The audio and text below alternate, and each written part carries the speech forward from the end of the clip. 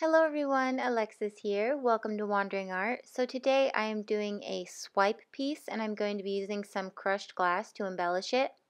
The colors that I'm using today I did not choose. These are colors that I am testing for a large commission piece. And the colors are Rose Gold and Silver Mist by the Color Cottage, and then Rich Gold Pinata Alcohol Ink, and the white that I'm using is just a regular white craft paint. And you're going to see with these swipes that I'm going to get a lot of really awesome cells. And everyone always asks, how do you do that?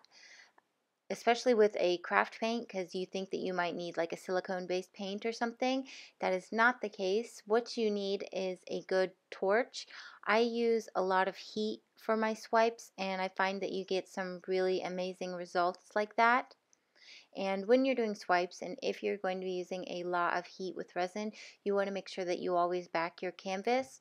Or I like to do it on boards. I think I'm going to be doing the actual commission piece on a board so that I don't have to worry about the resin heating up and sinking to the middle so much. But I really love the way this piece turned out, and I actually really love the colors together. I don't know if this is a color combination I would have done by myself.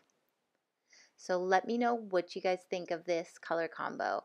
My next video is another color combo for the same commission. She hasn't chose which one she wants yet, so I'd love to hear your guys' opinion.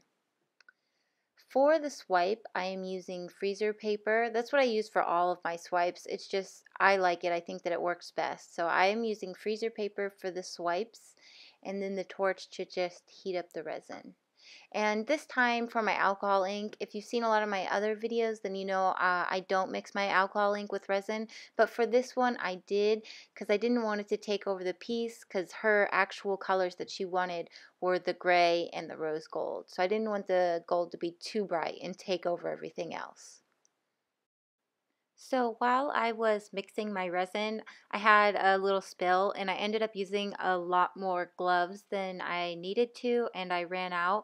But I do want to remind everybody to please wear gloves and wear a face mask when working with resin.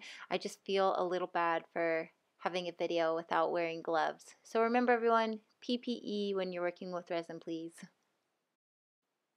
I'm going to be adding the crushed glass after this piece has been completely done and after it's set for probably 30 minutes to an hour, because I'm using stone coat resin, so it takes a long time to cure, and I don't want the glass pieces to be sinking or moving, so I'm going to wait a little bit before I add most of the glass pieces.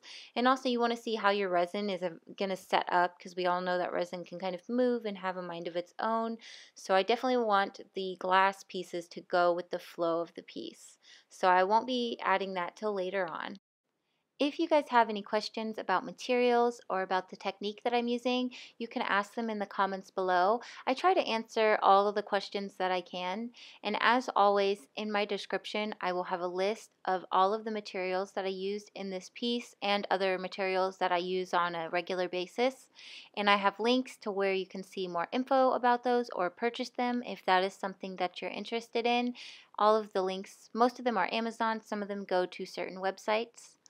If you guys liked this video, please give me a thumbs up, and if you're new here, subscribe to see more artwork. And as always guys, I appreciate your support so much. And if you want to see more about me and what I'm doing ahead of time for my videos, you can find me on Instagram, WanderingArt816, or on Facebook at WanderingArt. And have a great day guys. Let me know what you think of the piece and of this color combo, and I will catch you all later. Bye!